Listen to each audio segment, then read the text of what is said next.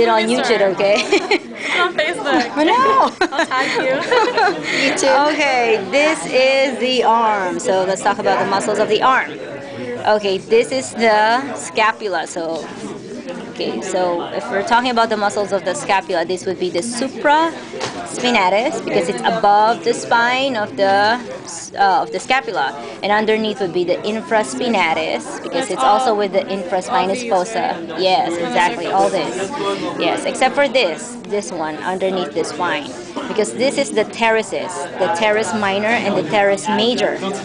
It's different from the rhomboids, okay? Because the rhomboids are on the lateral, on the medial border of the scapula. So the teres, exactly.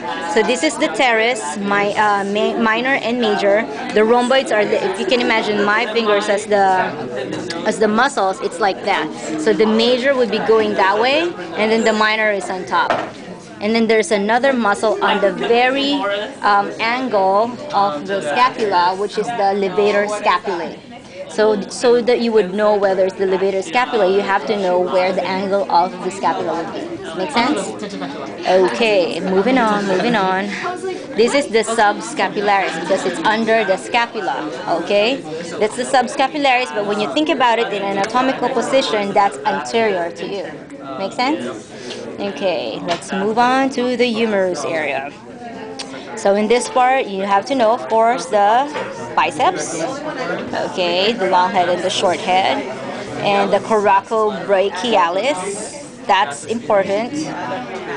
Coracobrachialis, okay, it starts from the coracoid to the humerus, to the top of the humerus, and that's different from the brachioradialis. Now, a lot of students interchange that, so make sure you know where the coracobrachialis is and the brachioradialis would be. Okay, the brachioradialis is the fleshiest most part of your hand. So if you do it like that, you flex it, you can actually see your brachioradialis. Make sense? So that's the fleshiest part of your arm. That's the brachioradialis there, over there. So moving on, if this is the brachioradialis, this is the extensor carpi longus. Okay, carpi longus, and this is the brevis underneath. This is the carpi radialis longus. The extensor carpi radialis brevis. Brevis is shorter, okay? And this is the extensor digitorum, because if you follow the muscle over here, it actually spreads out to the other fingers. So that means digitorum means all the digits of your hand. So that's why it's easier that way. Make sense? Yeah. And then the extensor carpi. What's that? Ulnaris. Okay. Well, if you look into this is the ulna part. Remember, if you open it like that, remember the most lateral would be the radius. That's why if you turn this over, this is the ulna portion, because that's where your elbow would be. In this portion, in the anterior portion, the best way to remember it is with your four fingers. If you put it like that, you can see that's 1, that's 2, that's 3, and that's 4. Make sense? That's like that. 1, 2, 3, 4.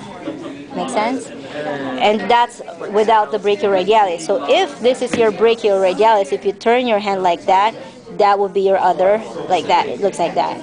So if you do it on your other side, let's say you got a model for the right hand, then turn your hand like that, you can see your brachioradialis, and do it like that.